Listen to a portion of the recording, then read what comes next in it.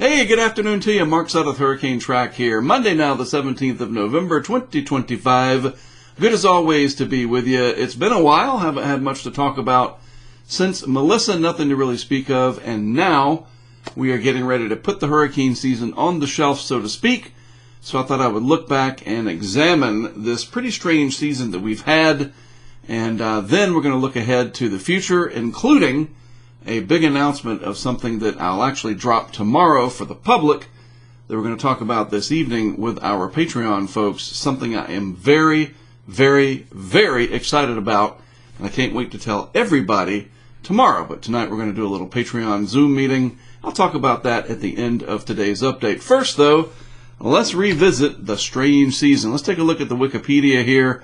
Great resource, and I use it once in a while for research purposes. Everything is nice and laid out. All the people that helped to build this, we appreciate you. One thing I want to look at is this table over here. I'll outline it for you. These are the seasonal forecasts. And look, I'm not going to go through every one of these agencies, or we'd be here for 90 minutes. I want to focus on CSU. They've been around the longest, and we'll just leave it at that. All right? So way back in April, 17, 9, and 4.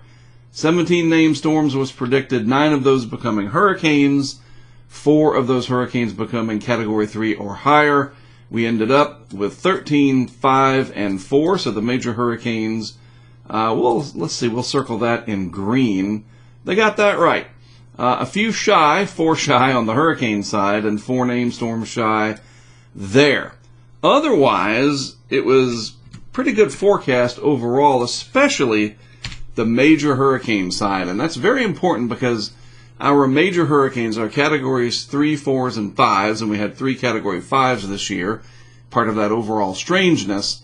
It's those major hurricanes that tend to produce most of the damage historically, and it makes sense. You have a lot more energy getting expended, a lot more impacts certainly could be expected, and that is certainly what we saw this year, especially with Melissa and our friends in Jamaica, parts of Cuba, the Bahamas, and even Bermuda, right?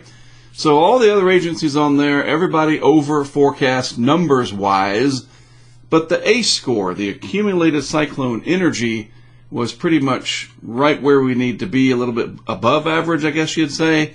And that came in, just a little bit lower than most of the expectations were, but still a pretty big ACE year. And here's a really good way to look at it. And I want to see if I can zoom in on this. And yes, I can. This is a screenshot that I did from Brian McNulty over on my Facebook that I thought I would screenshot and post in here for today. So yeah, it was unusual. I chose the synonym strange. Strange and unusual. We could put them both in there, right? We had the least amount of ACE, even though it was about 132. I'll just write that in over here, since 2022. So the least since 2022, but it was still above average. The average is about 120 plus or minus. No U.S. hurricane landfalls for the first time in 10 seasons. So that's good on one hand, but bad for our friends elsewhere because they took the brunt. The latest first named storm since 2014. It took a while to get everything going this year. And then this one really jumps out. 3 Cat 5 hurricanes. Last time we did that was 2005. And we had more in 2005. I think we had 4 Category 5s back then. And this is what really is interesting to me. And since he's got the sort of yellow color, I'll use this orange. So your average daily ACE kind of follows this deal right here, right? Look at what we see. There's your first Category 5. There's your second Category 5. And your third Category 5. Your daily ACE spikes were from, wait for it, those major hurricanes, at least 3 out of the 4. You can see the other major hurricane adding the ACE right there. And so we had 4 major hurricanes total, Melissa being the most impactful, obviously, a truly historic hurricane. So yeah, it was kind of a really weird season. Now I want to go back to the Wikipedia page and look at this map. Now, this is not a final map. The National Hurricane Center will do one later on, and they'll publish it later in their end-of-the-year summaries and so forth. But this is pretty good. Again, whoever puts this together, I like the colors, everything. This is just a cool map, and I'm a map guy, right? So what do we notice here? Again, let's bring out that yellow. This one was Barry sitting over here, if I'm not mistaken. And the remnants of that got entangled with some upper level energy and created all that rainfall in Kerr County, killing scores of people. That was obviously very, very bad. Then we had Chantal up here that brought flooding to parts of the Triangle area of North Carolina. And then everything else, United States-wise, was, we'll just call it east of about 78 or so longitude. It's all this way. So all the ACE, all the impacts, everything, well, not all of them, so we did have wave energy, but a majority of the impacts occurred east of the United States mainland, including the wind energy. But we did have Erin that came through here and sent out a bunch of swell activity, helped to level some houses out here on the Outer Banks, a very vulnerable area of the country, no doubt. But that energy getting exerted into the Atlantic didn't help things. But you notice this clustering all right through here in the western part of the Atlantic. Pretty strong ridge overall, you could infer, sitting out over here, driving our systems to the west, and then obviously some kind of troughing sitting up here. And that was your alleyway for pretty much everything to curve out into the Atlantic. Very interesting pattern and something we haven't seen in a while, with absolutely no activity of hurricane intensity either in the Northwest Caribbean or the Gulf. Pretty amazing stuff and a much welcome change for people down in that area. I mean, of course it is. It just goes without saying. So the accumulated cyclone energy is an important metric for the science field because it really tells us about the quality of what formed. We could have potentially had, because of the very warm sea surface temperatures in the background, double the named storms, close to 30 named storms. The water temperatures were anomalously warm, and it's just that the atmosphere didn't cooperate. So this could have been much larger, the list, and you could have still had an ACE maybe 30, 40 points higher, and that's about it, because you'd have a lot more of these short-lived, low-quality, ACE-producing, low ACE-producing storms. And we saw that in years like 2020. We had a pretty high ACE that year, but we also had 30 named storms. But a lot of them, well, there's little 2 or 3 day, some of them 1 day, 1 or 2 points of ACE. And you can see that. Some of these this year, I mean, most of them were not even a point there. There's 2 with Dexter. You had a 3 coming in there from Fernand. So this is just like a basketball team that has 13 players. And several of them stand out as your high scorers, 19, 26, and 34. You know, Melissa would be the high scorer on this co-ed basketball team. You add it all up, and we had an ACE of about 132 this year, slightly above, respectfully so, the long-term average, again, of around 120, plus or minus a few points, depending on which database you look at, whatever. So, yeah, a little bit busier than average ACE-wise. Very unusual overall. Again, and this is today, November the 16th, 17th. This is always a day behind, but it kind of proves my point here. We do have a very warm Atlantic relative to average, and you look at this and say, in fact, let me just jump back on here. If I were to show somebody this that was absent for the entire hurricane season, maybe they were, I don't know, just in a coma or something. I don't want to get too macabre, but they were just not paying attention. And I said, if you look at this map, let me drop my telestration off of there. I said, hey, if you look at this, take a look. What kind of season did we have? And they would look at that and go, well, you got that La Nina down there. That's interesting, and it's pretty much basin-wide. All right. Pretty warm Atlantic, got that horseshoe shape. Man, you probably would have had 17, maybe 20 named storms. Probably 10 hurricanes, something like that. Just looking at this, one would think we had a very, very busy season, but we did not. Why? Well, that's hard for me to explain in just a couple of minutes, but a big part of it was, once again, this term that has really come around into the more common vernacular, at least for us in the weather world, anticyclonic wave breaking. So you got this Rossby wave deal, your troughs and ridges, and the simple way to put it is every once in a while you get this period where the big old ridge of high pressure will kind of break, and it creates this upper level low, and that retrogrades back, and you get dry air drained down. It's just a big break in the overall system.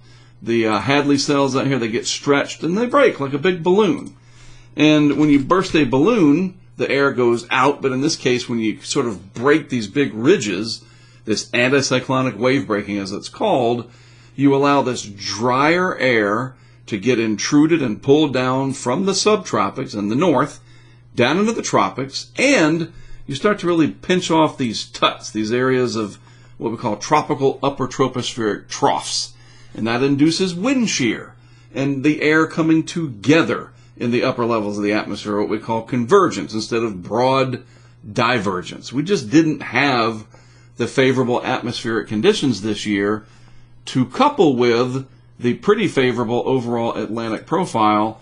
And Melissa proved that once we got something in an area with very warm sea surface temperatures, with a very favorable upper environment, and it was near perfect, but over a geographically fairly small area. I mean, this is not real estate-wise some giant region, but this was very favorable. And you got perhaps the strongest Atlantic hurricane in recorded history. And so it just goes to show you, same thing back in 2018 when Michael came in there. Just a small area was very favorable. And we got Category 5 Michael. So basin-wide, it wasn't very favorable atmospherically, but the ocean was certainly there for that particular parameter. Just something to point out, all right? So where do we go from here? Well, one thing that looks like it's probably going to happen, more and more people talking about it, because the data supports it, I think we're headed towards an El Nino event next year, i.e. this right here, all this blue through here should vanish, and we start to get more westerly winds coming across the Pacific, and all this warm water that lurks over here, especially in the subsurface, gets transported east, and we get upwelling of that warm water, and we have an El Nino, the abnormal warming of the tropical Pacific out here. Now, what about the Atlantic basin? Don't know. Some models are showing it a little cooler, some not, but overall the consensus seems to be from this and the Euro and the overall signals. There's a lot of different models out there today. You guys know that. It's crazy. Looks like we're going to head into a weak El Nino next year by the time we get into the summer. So we'll figure all that out when we get there. Remember, 2023 had a substantial El Nino and a very busy Atlantic hurricane season. So not all El Ninos are created equal. All right. What about just kind of wrapping things up? The good news is, as we come to the end of hurricane season and we're getting ready to start the big travel season, luckily all that shutdown stuff got resolved for the most part, that at least Thanksgiving and Christmas travel won't be a worse nightmare than it'll already be. Story for another day, but travel-wise, weather-wise, not going to be too bad. Nothing down in the deep tropics to worry about. Once in a while, this time of year, you never know. You can, let's get that yellow back in there, you can get some shenanigans trying to develop somewhere in here. Not this time around. Way back in 1999, we had Lenny, something like that, roughly as the track. It went from west to east, and nothing like that to worry about this year. All right, so let me drop out, and so we'll be focusing more and more. I had to remember what the heck I'm going to talk about. We're going to be focusing more and more on generally lower 48 weather, not to exclude Alaska and Hawaii, but it's just easy to say lower 48 weather, and we'll be watching for big-time lake effect snows, maybe some nor'easters, especially on the Cape, possibly some big-time Sierra stuff. Those are the things that really interest me. I'm interested in pretty much anything weather, but those are my three big ones. An occasional plains blizzard would be interesting as well. Maybe some severe weather deep south variety, we'll see. And then before you know it, we'll be right back to spring 2026 and severe weather season upon us in earnest. So between now and then, we'll be looking at the models, GFS, which is in need of a big overhaul apparently. We'll talk about that in the future too. But over the next couple of weeks or so, not much in the way of major storm activity. The good thing is I'm seeing, and you're seeing it too, lots of moisture and rain and everything and high mountain snow out west and in the southwest. That is great. It's great on so many levels. You just don't even know. It's good for the economy. It's good for the area out there, the environment, the people, everything. Seriously. So that's a good thing to see. It's not all parched out there. And then those storm systems are kind of riding up and around this ridge that's got itself anchored in the east. Roughly speaking, that's where I drew it. And so you just don't have a lot of major storminess or cold air in the east, at least for now. This is out beyond 10 days, so we'll just leave it at that. All right, if you are one of our patrons, on the funding side, we have about 2,100 total patrons that I guess you could say are like following HurricaneTrack on Patreon, out of which about 460 are on the funding side. They're helping to finance all this, which we appreciate. So for those folks, I can't just open this up for everybody because we don't know everybody. We might have somebody that does something not very pleasant, right? You don't make Zoom open to the public. That's a horrible idea. So for our patrons on the funding side, we're going to have a meeting tonight via Zoom, 8 p.m. Eastern, and we're going to just kind of recap everything a little bit more in detail, all the severe weather stuff. We're going to go all the way back to January and just do a quick summary of all the work we've done this year. And then, of course, we got blanked on the hurricane season, a complete shutout, no U.S. landfalls. This is the least busy that I've ever been, hurricane-wise, in pretty much my whole career. That's the truth. Yet I have stayed very, very busy because there's always lots of projects going on. Absolutely. And tonight, during this Zoom meeting, you guys will be the first to hear about this new thing, this new something very big, very exciting that I've really been looking forward to doing. It's now time to do it. I'll give you one hint. It's going to start on Monday, December 1st. That's the only hint I'll give you right now. And I am really, really excited about it. Tune in tonight if you are one of our patrons. It might have been a while since you logged in because we haven't had much hurricane activity to get your attention. I understand that. But it is important. So hopefully you'll tune in tonight, Zoom in tonight, whatever, and join our Zoom meeting. I'll post the link in there. I'll post it on our Discord. You'll know. It's easy to do. And we'll talk about this year and what's coming up for next year and get y'all's feedback as well. Actually, several big announcements. But anyway, I'll talk about that more tomorrow, where I'll do a recap of what I talked about tonight on the Zoom. I'll do a YouTube video about that tomorrow. All right? All right, let's get back over to the title page so I can let you fine folks go about the rest of your afternoon. So there you go. We had a strange season, pretty much done. I don't see anything popping up over the next couple of weeks.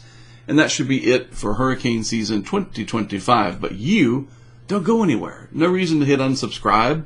We're doing a lot of amazing things in the off season. I hope you'll be a part of it, especially this new big announcement. I think you're going to be very excited about it, and I can't wait to tell you. All right, that's it from me. Have a good rest of your Monday afternoon as always. Thanks for tuning in. From all of us at the HurricaneTrack community, I'm Mark Sudduth. I'll talk to you again tomorrow.